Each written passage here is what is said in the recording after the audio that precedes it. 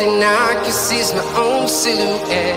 I'm getting 717 watt dengan voltase 40 volt. Dan kita bisa lihat ampere ya, yaitu ampernya mencapai 49 ampere dan voltasenya 14,5 volt. Nah, jadi baterai ini udah mencapai full ya di 14 ya, dan ampernya 49, hampir 50 ampere dengan temperatur 48,9 derajat. Nah, ini sudah mencapai outputnya di angka 7 seperti tadi saya jelaskan. Jadi seperti ini sobat-sobat, cara setting atau cara mendapatkan batas maksimal ya. Jadi maksimal PowMr atau MPPT kita bisa mendapat maksimal, kita harus mengetahui cara settingnya. Ya, sobat-sobat, kita lanjut. Jadi untuk pemasangan kabel ya, wire requirement atau yang permintaan kabel yang harus sesuai dengan dia punya manual ya. Jadi AWG dengan diameter 6 mm minimal ya. Nah, ini sudah ditentukan ya.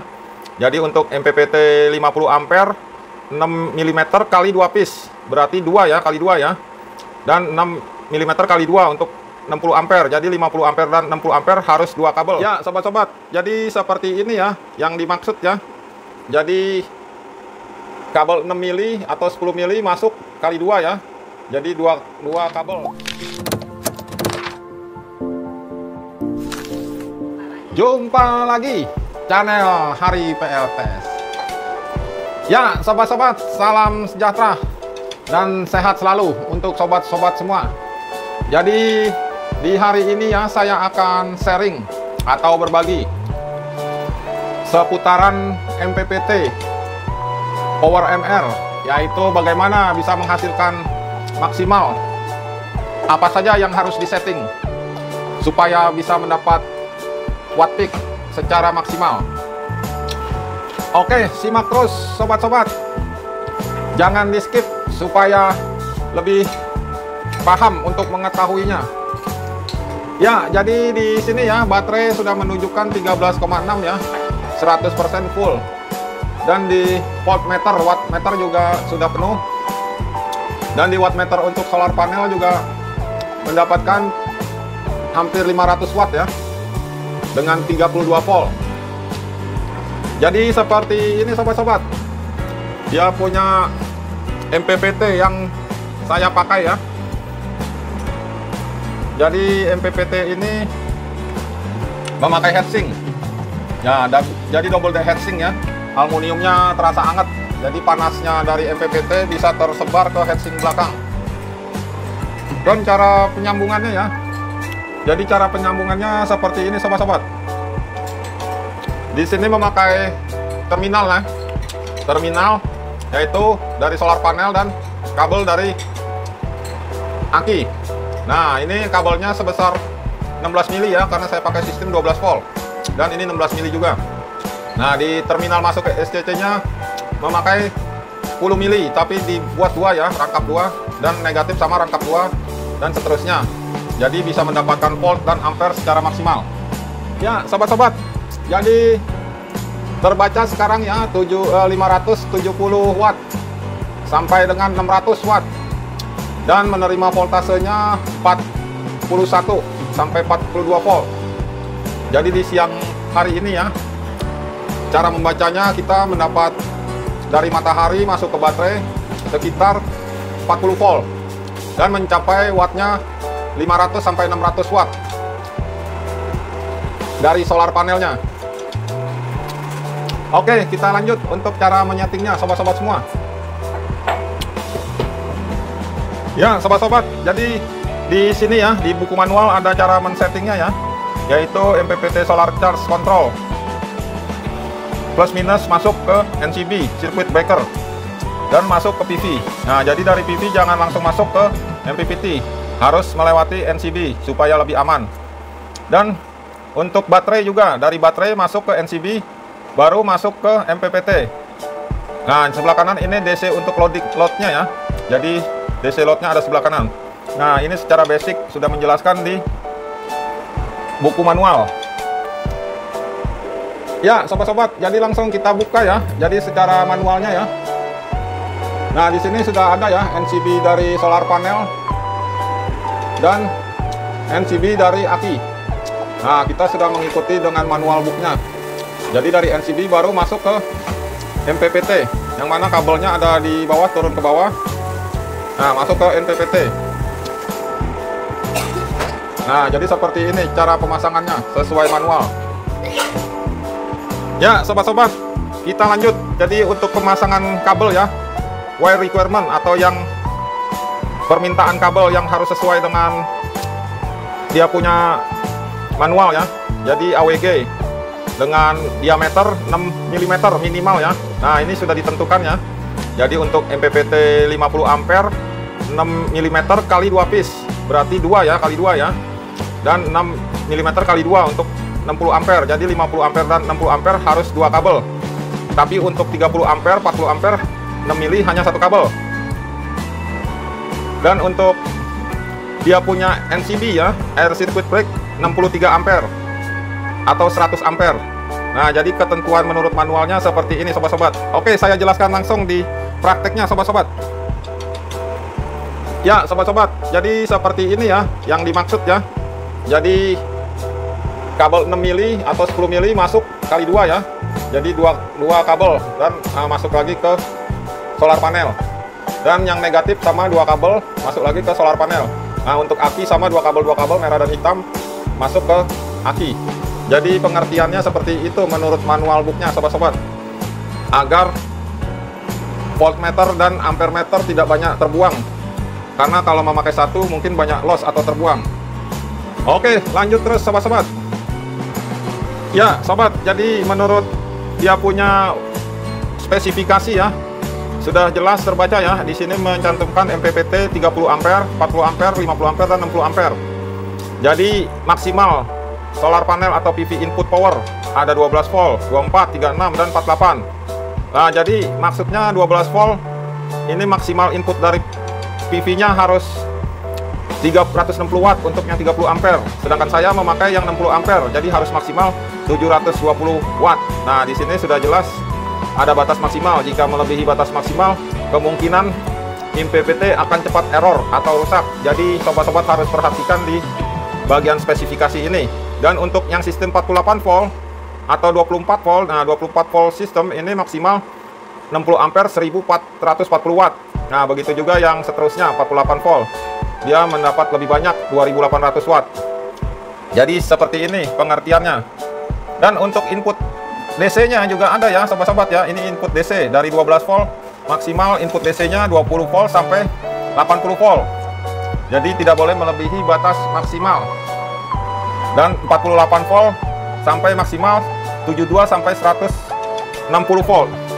Jadi demikian spesifikasi untuk MPPT PowMr sobat-sobat semua. Ya sobat, jadi ada lagi ya ketentuan ya untuk baterai voltase otomatis 12 volt antara 9 sampai 15 volt. Untuk 24 volt 18 sampai 29 volt. Dan untuk 36 maksimal 39 volt. Untuk 48 yaitu sampai maksimal 80 volt, 40 sampai 80.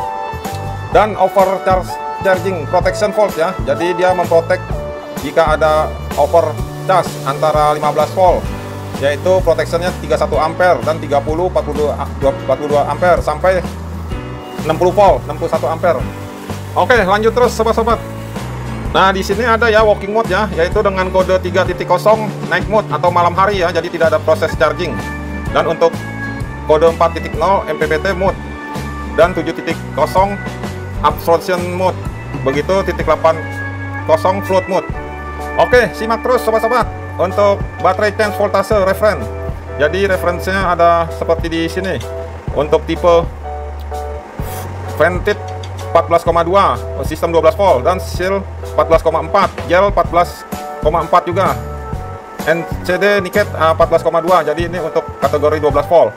Begitu juga yang 24, 48 dan untuk floating voltnya di 12 volt ya, floatingnya 13,2 untuk jenis baterai ini dan seal 13,8 dan 13,8 lagi. Nah, ada yang 14. Jadi seperti ini ya floatingnya. Oke, kita lanjut langsung cara setting yang step 1 ya sobat-sobat ya. Ya, yaitu step 1 ya, D00. D00 itu untuk, jadi this is setting for load working time. Nah, istilahnya untuk waktu ya. Jadi di defaultnya is 24 hour atau 24 jam. Ya, sobat-sobat, jadi yang dimaksud beban load ada di sini ya. Ada 2 baut ya.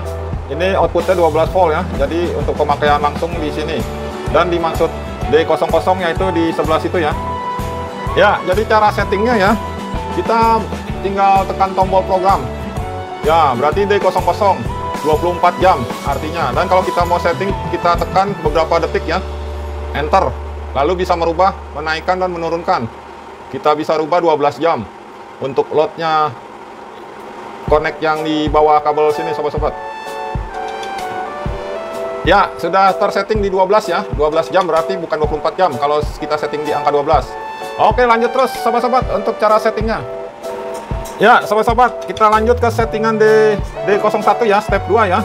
Jadi cara setting D01 yaitu dengan menekan tombol up dan akan terlihat setting defaultnya 13,8. Nah, ini default pabrik settingan ya. Dan untuk menurunkan naikkan bisa di up atau down. Oke, langsung kita praktekkan sobat-sobat semua. Ya, langsung kita pencet ke bawah ya. Nah, ini ada D01 sobat-sobat, yaitu menyatakan 13,8. Nah, maksudnya apa 13,8? Nah, jadi ini sebenarnya nilai default charging atau cas ya, floating cas di angka 13,8. Jadi pas baterai keadaan full dia mencasnya sekitar arus atau tegangannya 13,8 seperti di situ sobat-sobat. Jika sudah mencapai SOC 100%. Oke sobat-sobat, kita lanjut setting berikutnya. Ya, jadi kita lanjut ke D02 untuk settingannya. Jadi kita bisa tekan beberapa lama dan untuk menaikkan. Nah, untuk settingan pabriknya di angka 14,5 sobat-sobat ya. Jadi ini menyatakan highest tertinggi untuk pencasannya. Jadi untuk 14,5 ini untuk ngecas tertingginya jika baterainya sudah di lower atau di bawah. Jadi dia otomatis mencas dengan tegangan 14,5. Oke, kita langsung praktekkan sobat-sobat. Ya, jadi langsung kita pencet di panah ini ya sobat-sobat ya, D02. Ya, ini menyatakan 14,5 ya. Yang tadi manual membicarakan seperti ini. Jadi sesuai dengan di manual ya, 14,5. Ya, jadi ketika settingan 14,5 ini, ketika baterai kosong, dia akan mencas sebesar tegangan 14,5. Nah, jadi ini bisa kita rubah-rubah juga ya dengan menekan enter, dan dia berkedap-kedip, bisa kita turun naikkan juga. Misalnya kita mau 14 volt saja. Nah, seperti ini sobat-sobat.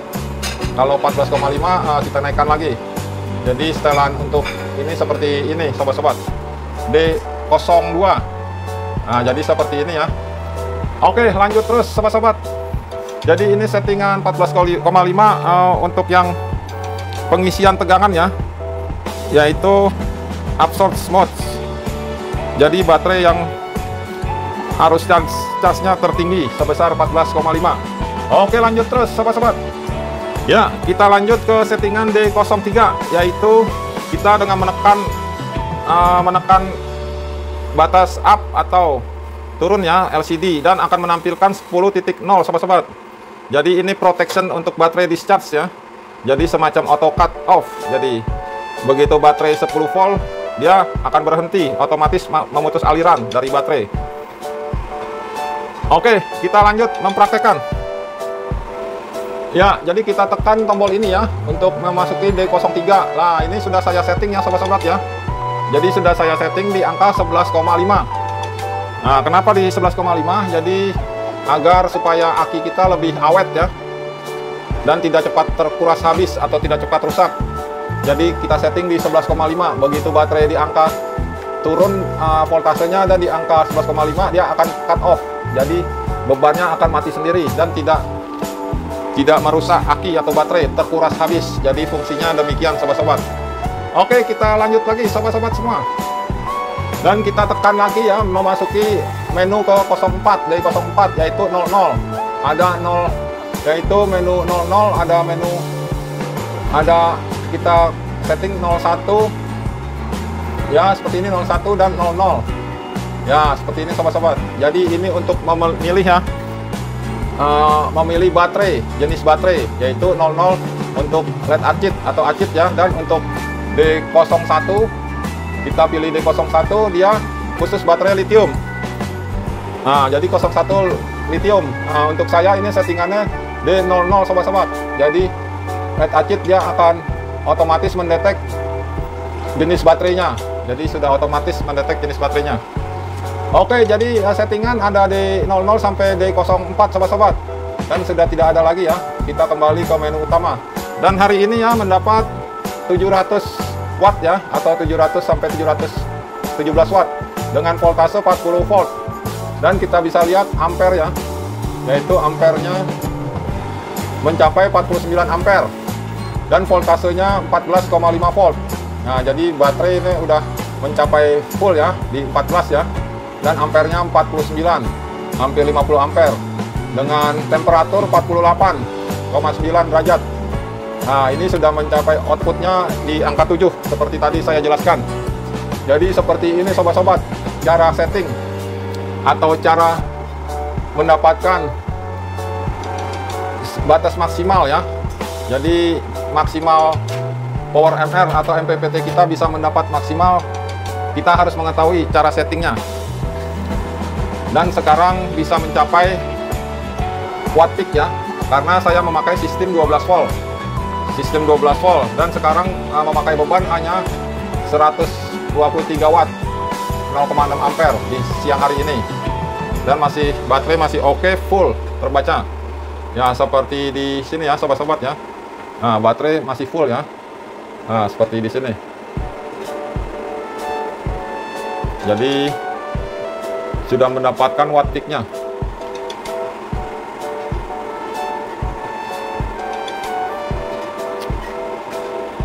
Ya, sobat-sobat, jadi sampai di sini ya review atau berbaginya cara setting MPPT atau MPPT PowMr agar mendapat hasil yang maksimal. Salam sehat dan sukses selalu untuk sobat-sobat semua.